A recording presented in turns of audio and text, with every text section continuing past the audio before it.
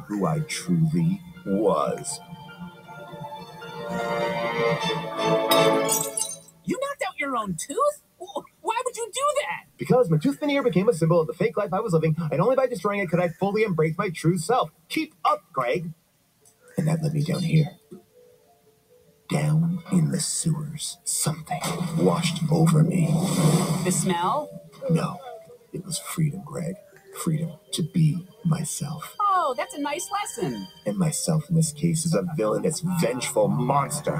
Oh, no, that's a bad lesson. Now that the Greens are back in the city, I can plan my revenge. Up on the surface, I can go unnoticed as my veneer, Norm All Guy. But down here, as my true self, I can plot to destroy the Greens from right under their feet. And it's just not the Greens. A lot of people have wronged me. My barista, my boss, plus everyone who sided with the Greens over me. I want revenge on them all. And that's why I need you, Greg. Because together, we are going to destroy everyone in Big City. Chip Whistler is back, baby!